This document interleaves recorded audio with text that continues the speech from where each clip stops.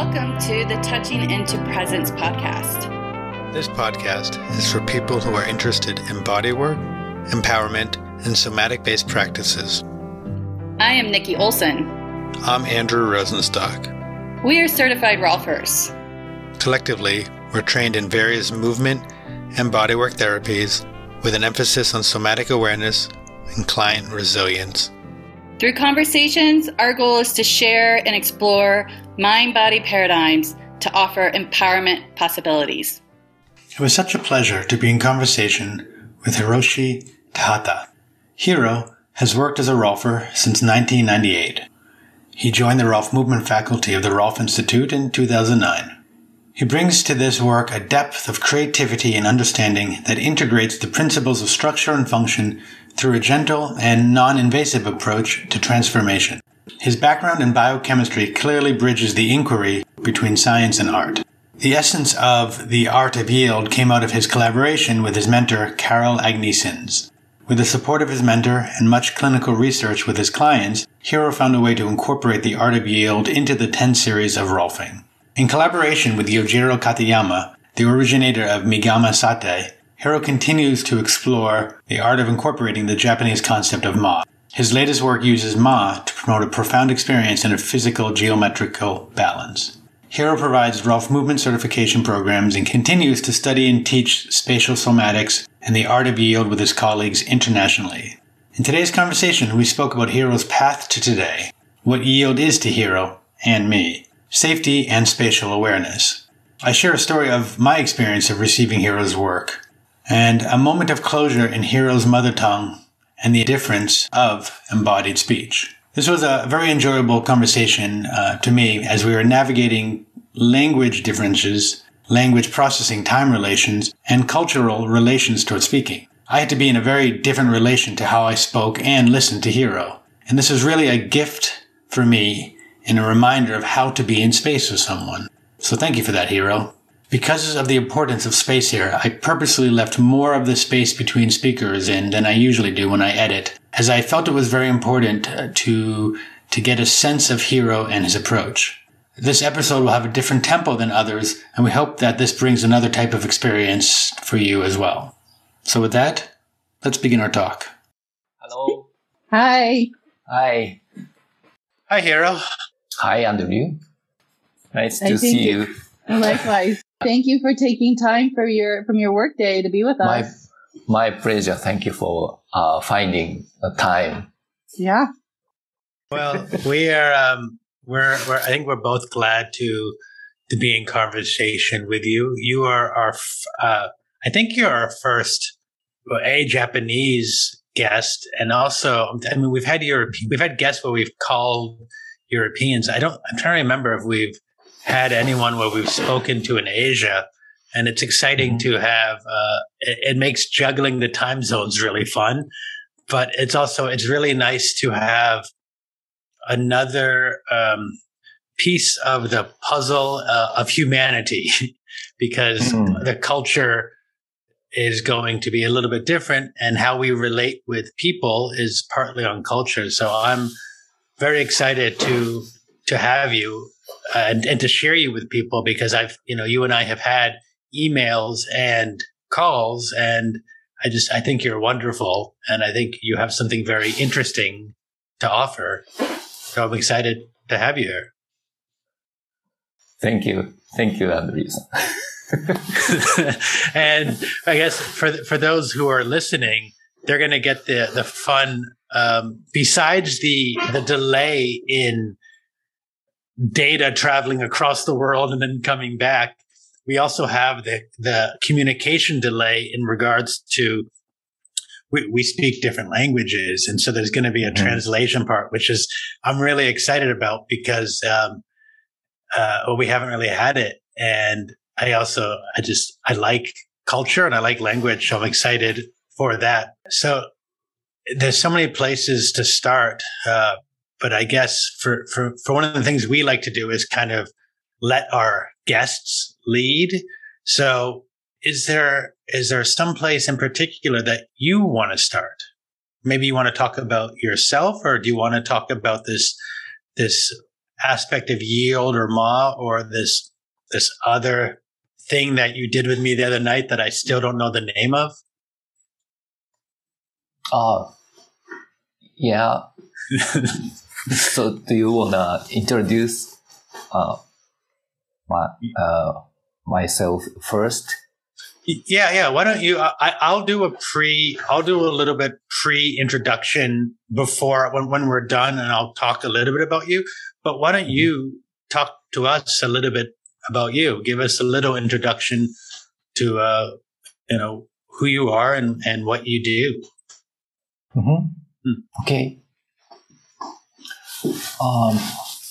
I am a certified advanced Rolfer and Rolf Movement faculty member. I was certified as a Rolfer in 1998.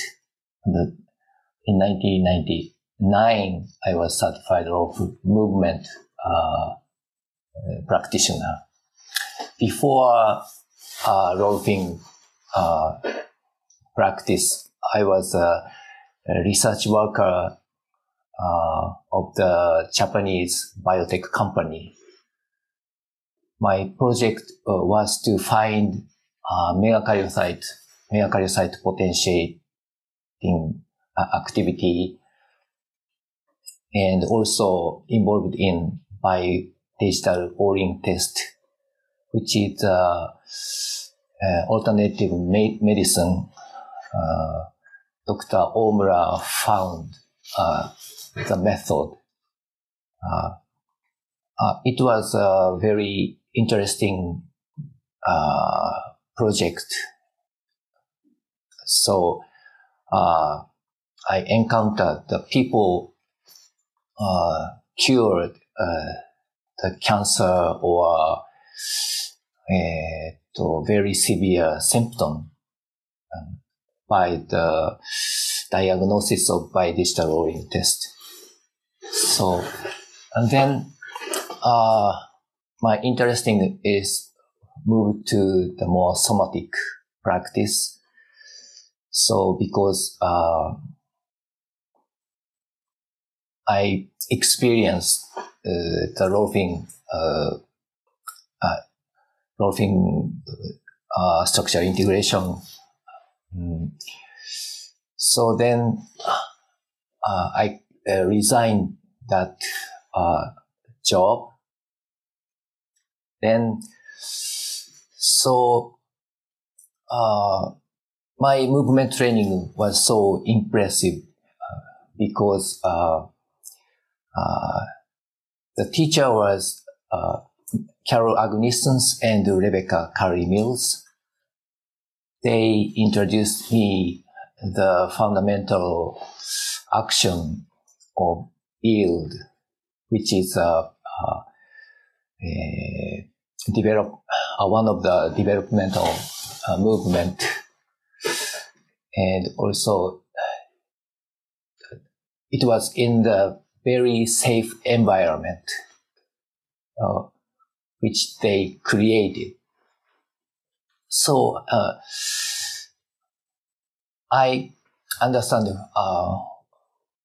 it was so much important in the field of the safe, and then yielding experience become more meaningful. So I appreciate their contribution.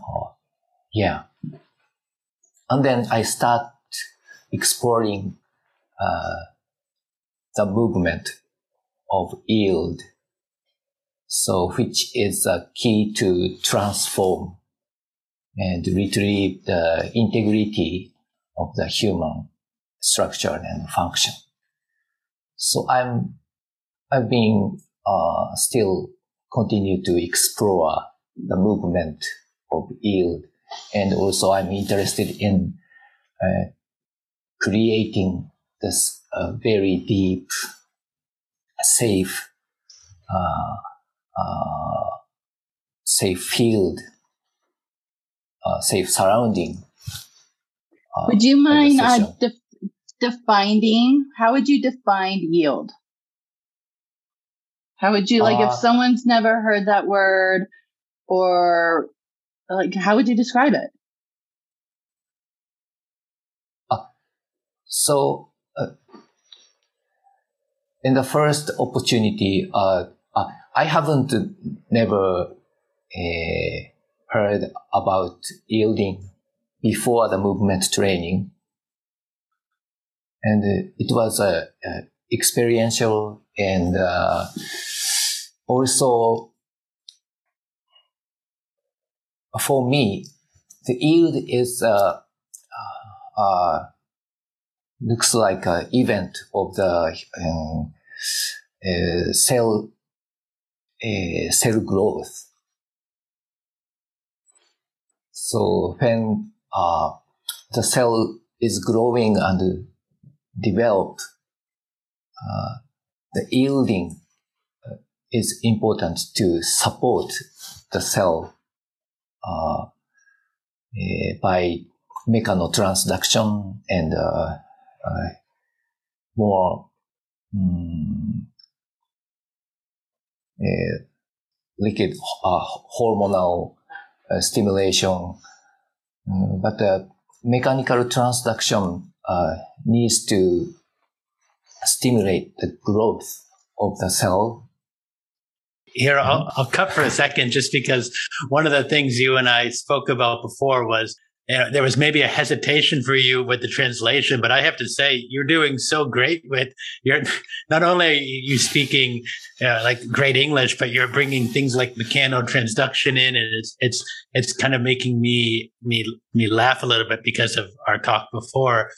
But I was thinking maybe because I spoke with you about maybe being sort of an intermediary translator of sorts, that maybe the easiest way, and correct me if I'm wrong, but the easiest way to describe it would be to feel it, or to be in relation with yield. And one of the things I'm noticing while you speak is, and this maybe will help kind of go into yield a little more, from a less of a neural way, but more of a felt way, which is normally when we have our guests on, because we're in more of the same language, it is a lot of, so much more.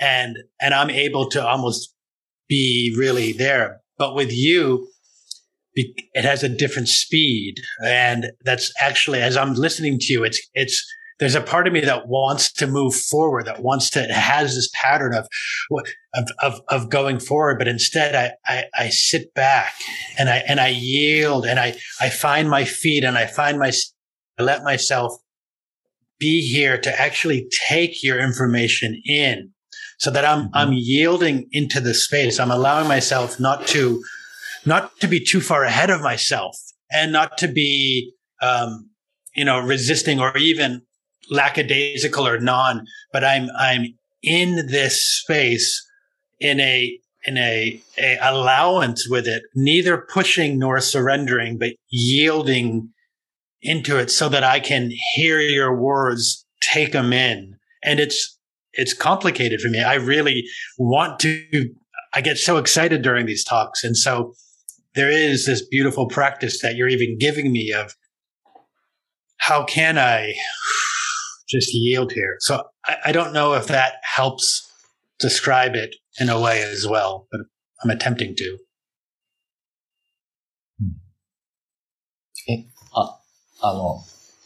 Yeah, thank you for understanding the way of talking about. Yeah. Yeah, well, because part of it is, as from my understanding and from talking with you, part of the process of yielding is a feeling sense. And although we need the words to describe it, and that is helpful, and hopefully, I'm hoping, Nikki, that some of what I did and some of what Hiro did is helpful. But that when we're in that state of yield, it is presence. Right. Well, yeah, I think it echoes a lot of what we'll probably get further into this as we're talking, but that is a big part of the work, is coming to contact with the person, the human with us in our practice, and making contact, whether we have an intention of what we want to do, how we're going to try to work with the fascia.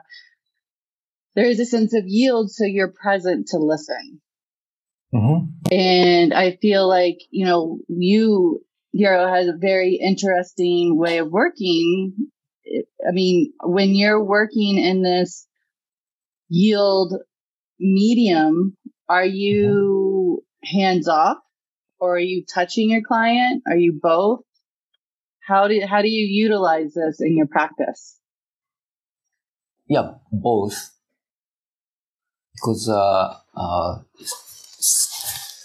the body's system recognize this the surrounding as a safe. The system can allow itself to yield into the matrix, and also that touch facilitate to yield. Touch can function as a scaffolding. Body begins to yield, and then the body also recognize the surrounding is a safe. Yeah. I mean, that's something you and I have talked about, is that to some extent, in order for there to be a yield, there needs to be safety. Otherwise, there is a resistance towards whatever is perceived as non-safe. And the aspect of bringing more and more safety, however that is defined or recognized in, seems like a necessity to allow or to work with a yielding process. Yeah. Thank you. Yeah. So tell us. Tell us a little more. So before the system recognize, before the body system start yielding, the practitioner have to wait before touch, and wait until the system has some level of coherency, and then body can absorb the intervention. So we have to wait, and then body system, when the body system invite us, and then we can address some parts or some restriction. But it's more important to wait to create safe environment, and also the body system got more coherent in that space. So after yielding, the body yielding into the massage table, and then the body starts to decompress the whole body and start to release and make more space in less space inside the body.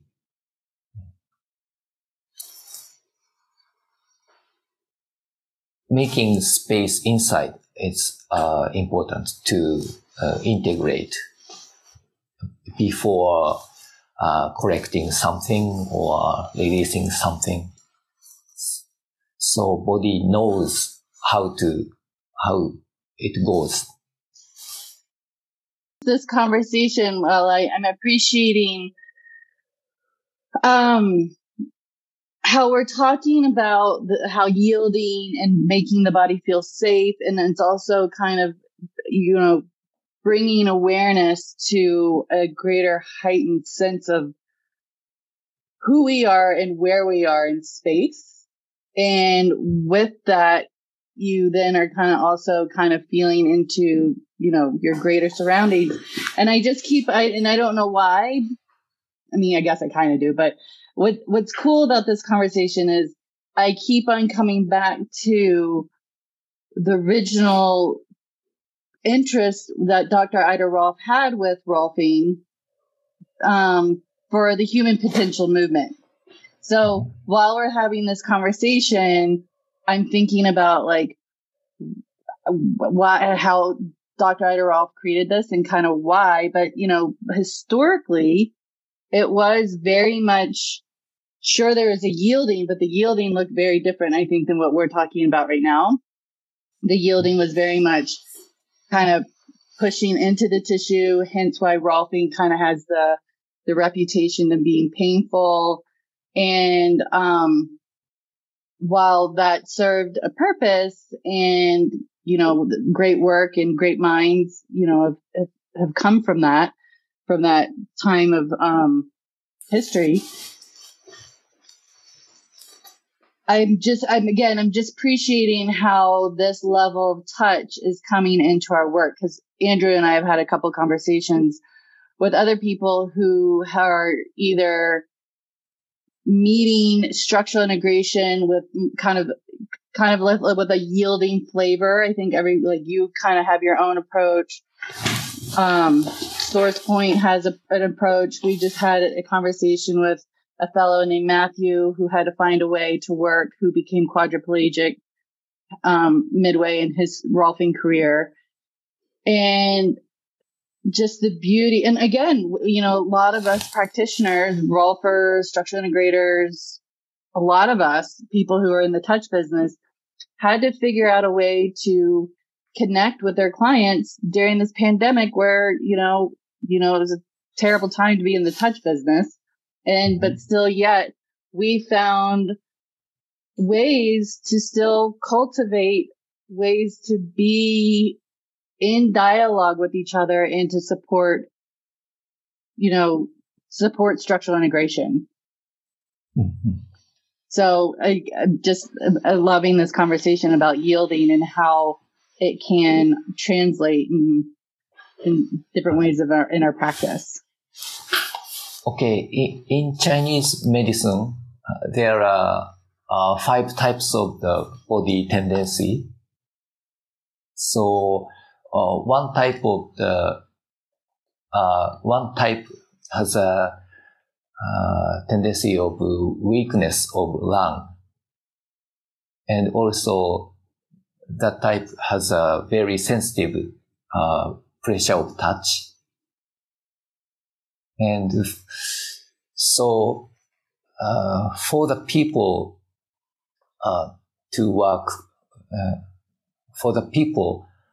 practitioner has to pay attention to the pressure of touch, because they are very sensitive. So especially for that type of the clients, the yielding intervention would be helpful and effective to the practice. So, but for other type of the client, we don't have to so much care about that. And also, classical type of the Rolfing or structural integration can literally facilitate to transform them. But for some type of the client, classical type of with peak pressure or painful touch would not affect change efficiently. So, and also, I am a very a sensitive person to the pressure of touch. So I wanted to find a way of intervention without deep pressure, intense pressure.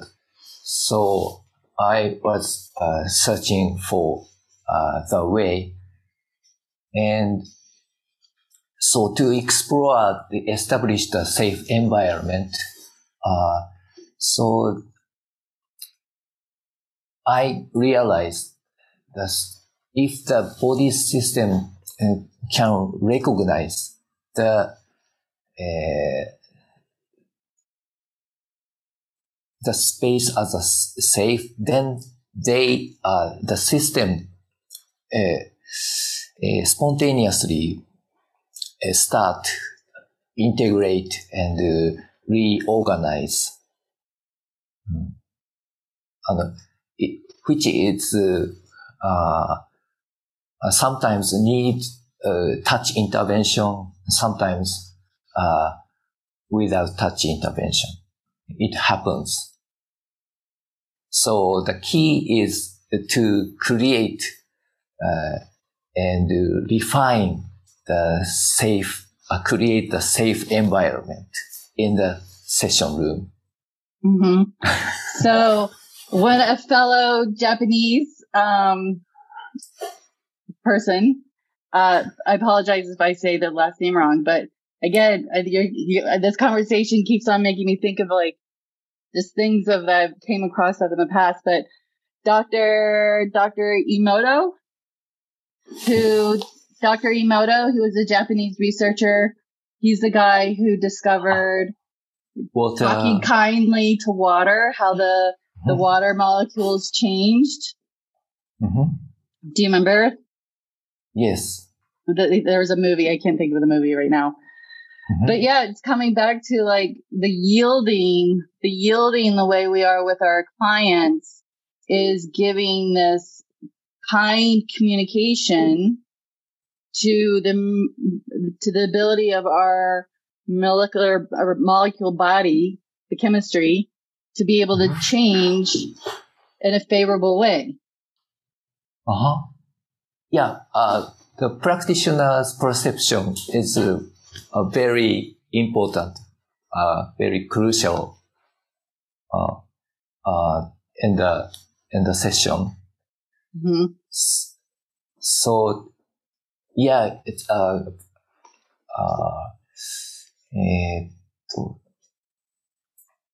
looking to create the safe environment in the session room. The practitioner also feel the safe in that room before intervention. So the positioning is very important between the client and the practitioner. So when the practitioner finds some suitable standing position, the field will change and condition into the more safe, more silent, or no wind circumstances. This is a key of my practice. To find before intervention, we have to find a suitable standing point in between the client and the practitioner. And then that place is very flat and very neutral place. So after waiting for a while, the field would change into more settling down and calm, and then body system recognize the space as a safe in very deep level of silence. Hiro, if I can ask, just for clarification, when you say before intervention, do you mean like if I was coming to see you, before I even come into the building, you have already created, or you've already geolocated, or what exactly it is? Or is it once I'm in the room and on the table, then you are, orienting to your space? Because I could see the intervention being, I'm curious when that intervention is seen as beginning for you. Mm-hmm. Yeah, actually,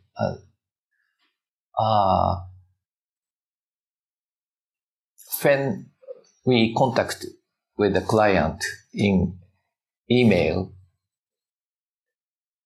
the process, already started. Yeah, and it is with under subconscious level.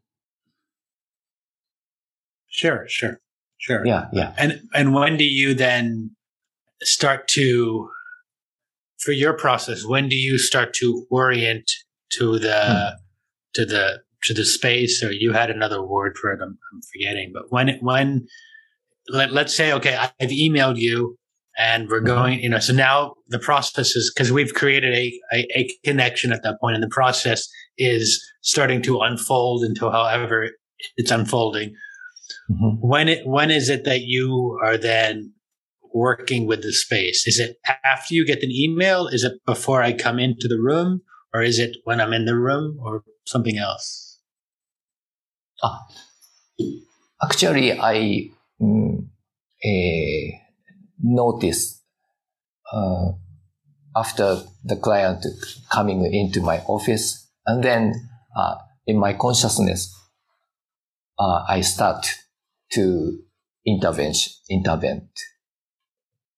to the client. Before that, more unconscious level process. Thank you.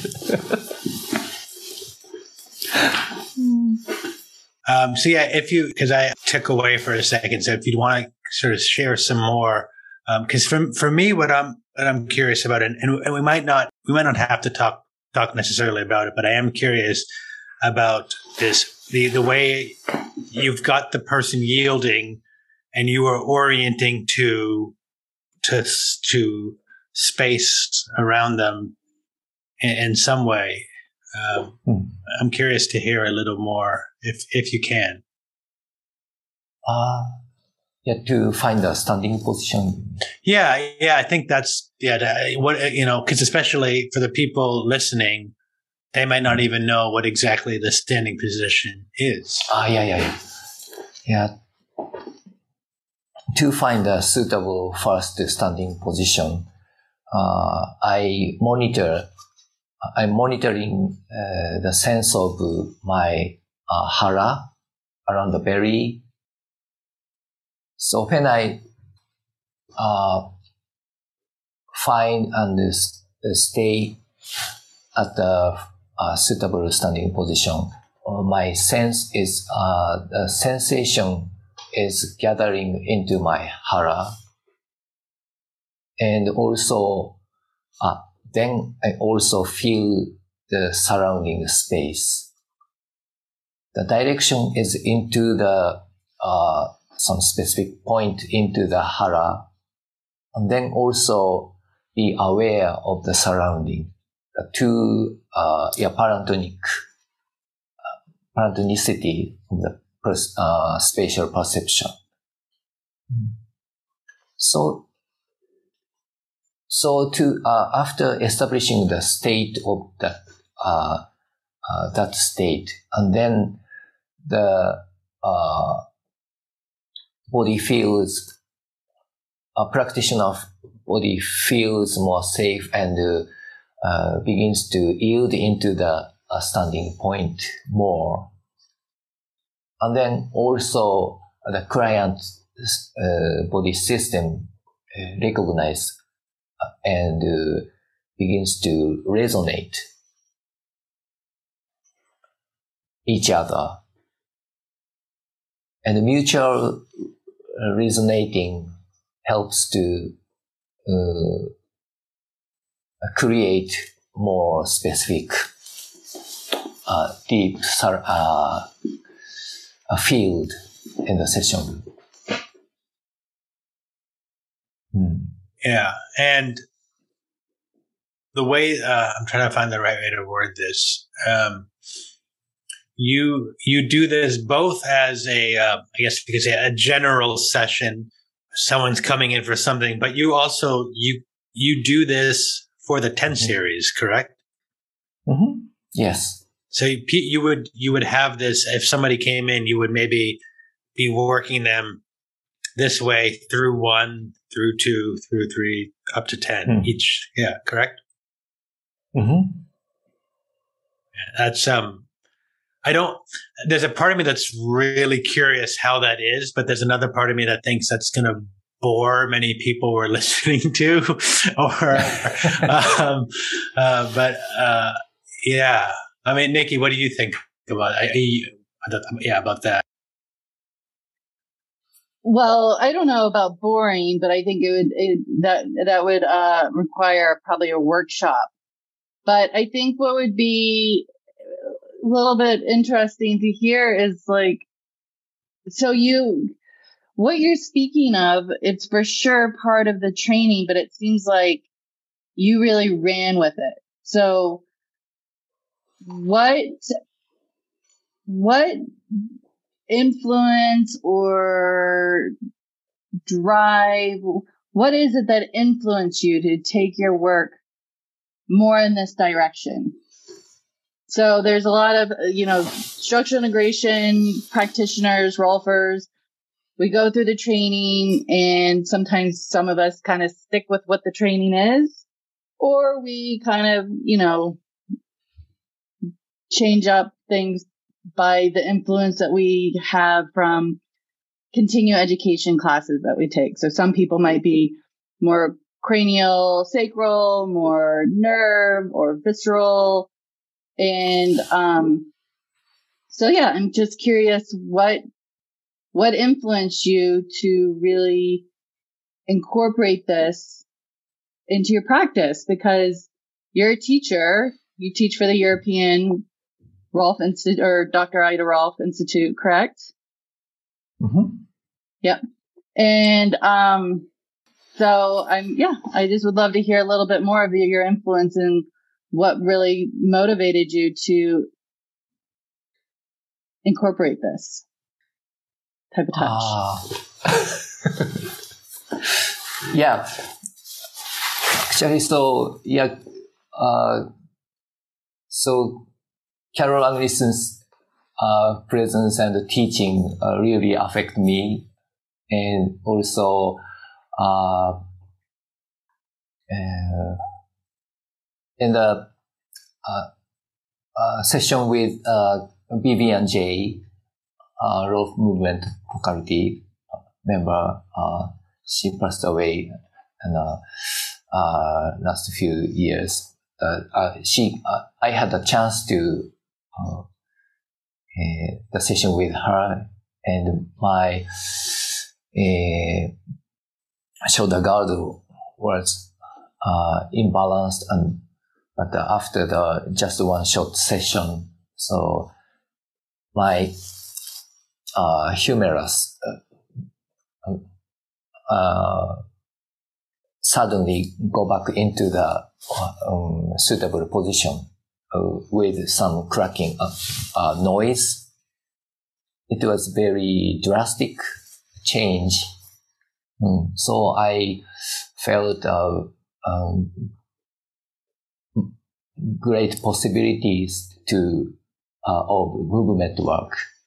So without tissue release or myofascial release technique, I'm more curious about movement. And also, during the movement class, the Carol Agneessens was holding my cranium, and then my cranium started to decompress spontaneously. And it is very impressive, and I was touched with her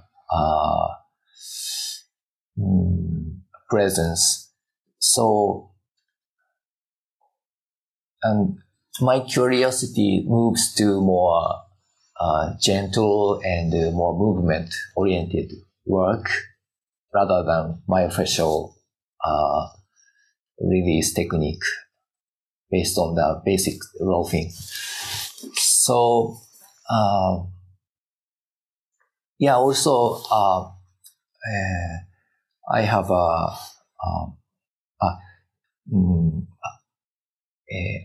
I have collaborated with a Japanese body worker, Yojiro Katayama. He's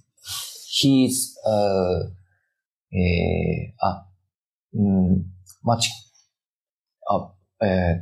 He has a special perception with the space, and his intervention from the space without touch often.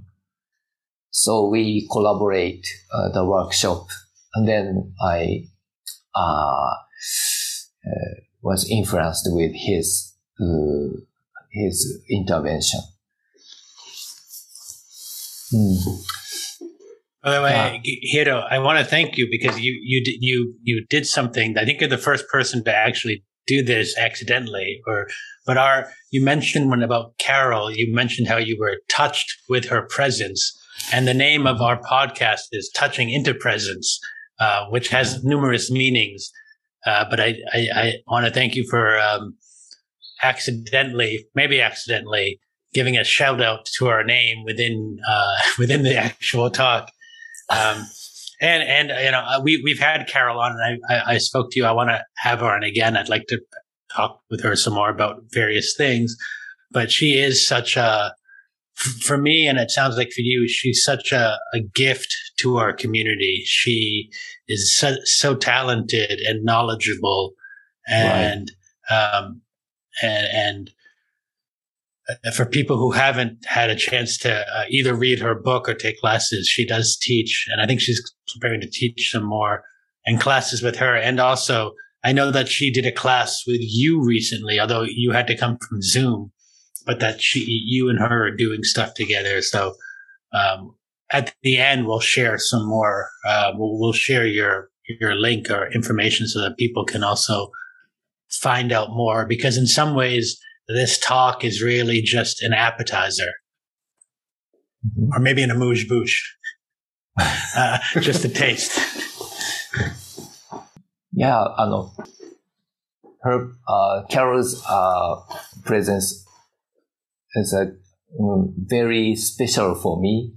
So her teaching and her presence encourages the student, and her ability of empowerment is so wonderful. So the practitioner has a perception or consciousness to help the people from the deep inside. So the created field of the session would be conditioned and to be created as a transformative matrix. So it's not about the technical way, but it's a key.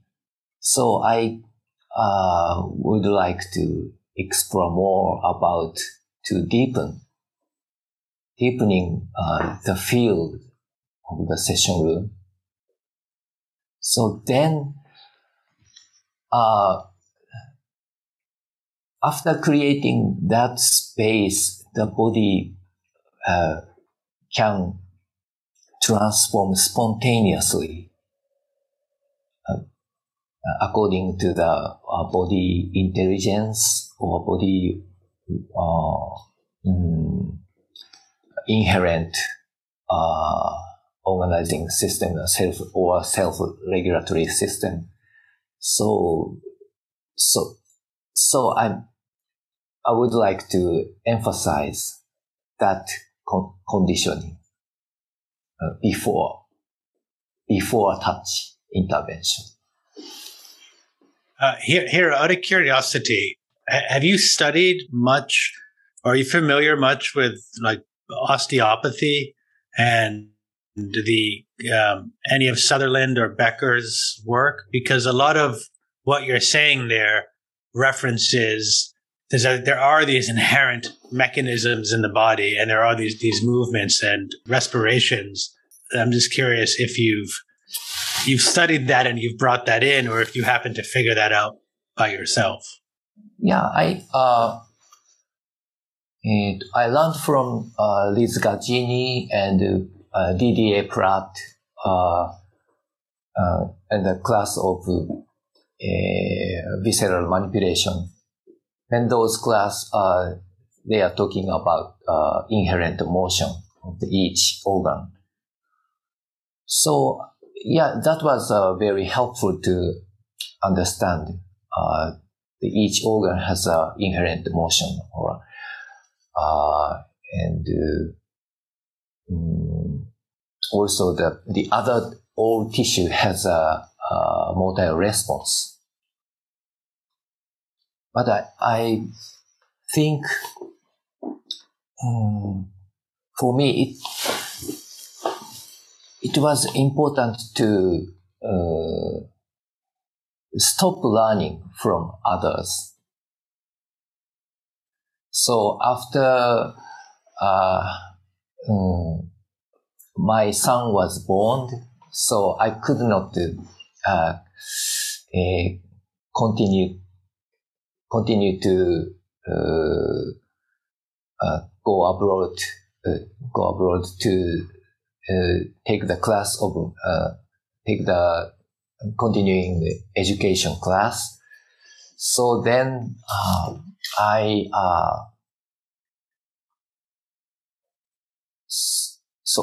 more it was a time to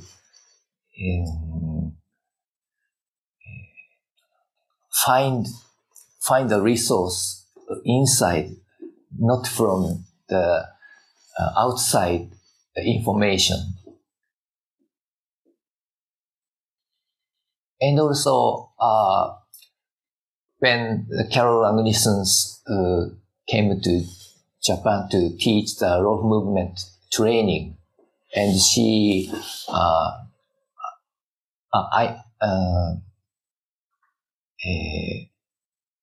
assisted the class in Japan in 2005 and 2007. So Carol asked me to co-teach more. So then I tried to find my own way to teach something. So it was she gives me the great opportunity to explore more about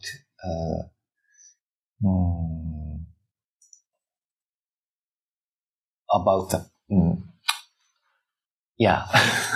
Yeah, she's really wonderful. I can just see her in that she's in a way, having you find your own words and your own definitions and your own way of explaining and being with this work.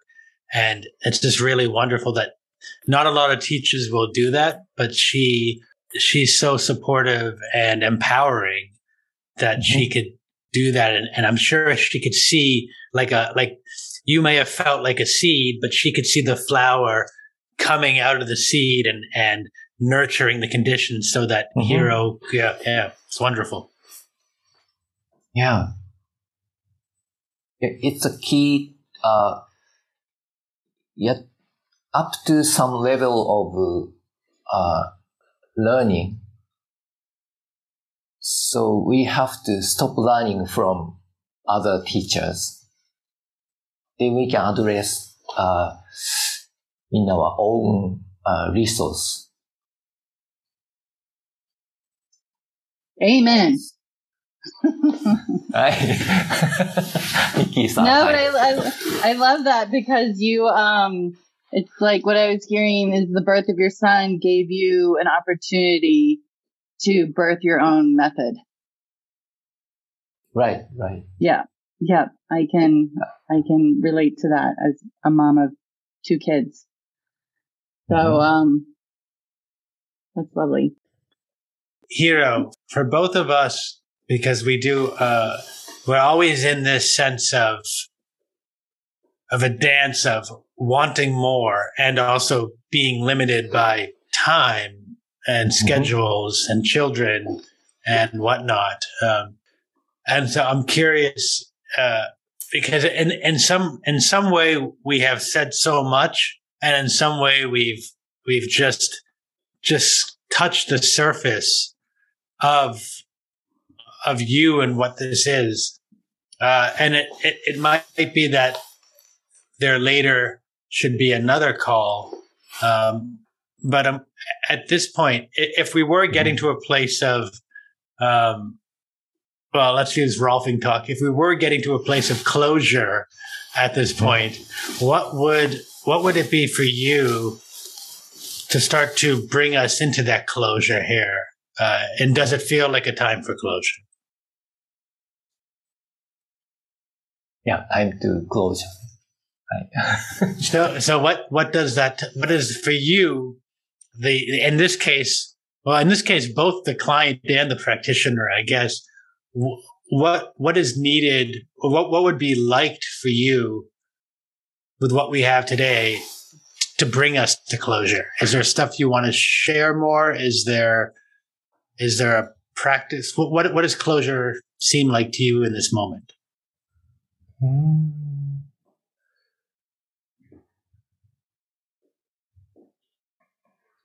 So I'm feeling, I feel now very concentrate and feel safe in my room. So the audience, listener may feel something. So I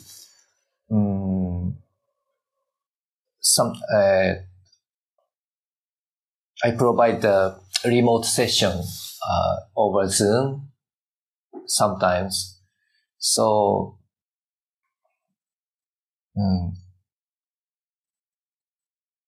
the participants feel and allow themselves to yield into the floor in their own room.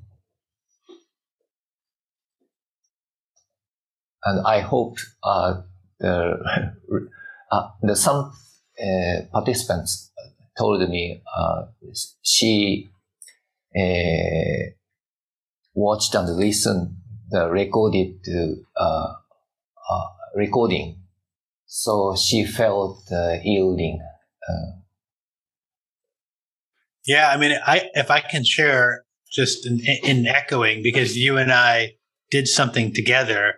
You gave me a session, and I had a very profound experience where I mentioned this with you, where I started to recognize that I was mildly dissociating or hovering above my body. And so then I brought a grounding practice that I was familiar with of just sensing my body, of yielding into the ground. And I had it that I was in both states for a little while until they slowly came together. And when they came together, it was a deeply embodied, a very healing place. It was, and there was an integration that proceeded for a while afterwards. I mean, I went to bed because it was late, but it was a very profound experience and a very helpful experience. And so I will recommend that the idea for people, and we'll have contact information that if people do want to contact you, they can. Mm-hmm. Oh, thank you for sharing. Yeah, I think it's enough to feel some field and some experience with this conversation. I'm happy. Oh, great. And I wanted to invite you to anything you want to say in Japanese for our Japanese speakers and listeners. There must be something, if there's something you want to say in your own language, just to create your own closure. And because I could imagine this could be a little hard to kind of share your practice in a different language. I mean, my goodness, I can barely speak English. So, no.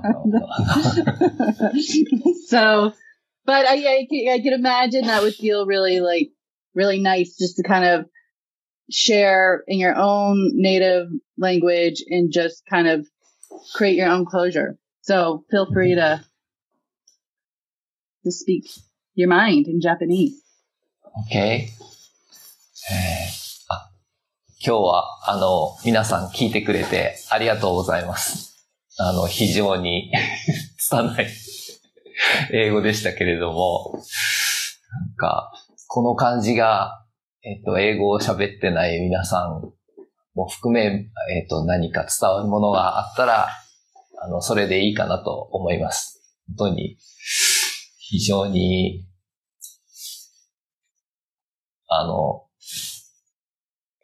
ひどい英語で申し訳ありませんでした。Okay. I'm sure you also said something like, Nikki and Andrew are so awesome and they're just the best.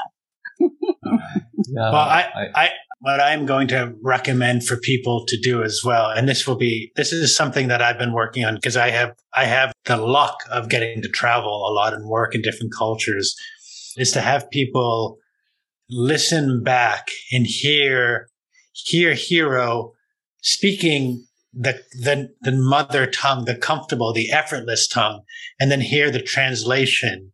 Because what I've noticed is when we are going to a second language, it's not a natural. It is a for Europeans where you grow up necessarily with 4 languages, it's a little different. But for most, there's a difference when we speak another tongue. And I think it's really fascinating. And so I'm really also happy that Nikki came up with that idea because we get to really hear Hiro. We get to really get the essence of Hiro as a fluid being, which is what our native tongue allows us to do. So thank you for that, Nikki. And thank you, Hiro, for that. Yeah. Thank you. Yeah. Arigato, Hiro-san. ありがとうございます。I appreciate your very resonating listening. Yeah. すごい。すごい。I feel that. What are you two talking about? Choto Nihon desu ka? Toto Nihon desu ka? ちょっと日本でした。Nihon desu ka? Hi. Sugoi. はい。すごいです。That's me flexing my language skills. Well, with that, it's bedtime. It's getting close to bedtime here. So I can say for me, oyasaminasai. Although for you, it's not oyasaminasai for either of you. It's not good night for either of you, but for our sweet dreams. But for me, it is. So I want to thank you, Hiro, for you and for the time. I'm just really grateful to have this for so many ways. And again, one way is it's really, I'm just noticing the need for me to be more back and more yielding and more slow. And it's one of the things when I listen to when I edit the podcast, I get so excited. And so I'm, and I can't do that here. And it's such a gift. So thank you for that. Yeah. That's why, that is the sensation of the first standing position in the session room. I hope, the listener to find their own standing position. So then, the sensation comes to you, as Andrew-san talking about. ありがとうございます。ありがとう。Thank you. Thank you. Bye, Hiro. Bye. Bye. See you there. Thank you for listening to us at Touching Into Presence. We hope you enjoyed today's conversation. You can find out more about Hiro at rolfinger.com. If you enjoyed today's episode, we'd appreciate if you'd leave a positive review of the podcast and subscribe to it through the platform of your choice. When you do this, it really helps other people find us, and we greatly appreciate your support. We look forward to hearing back from you and seeing you on our next conversation at Touching Into Presence. Bye for now.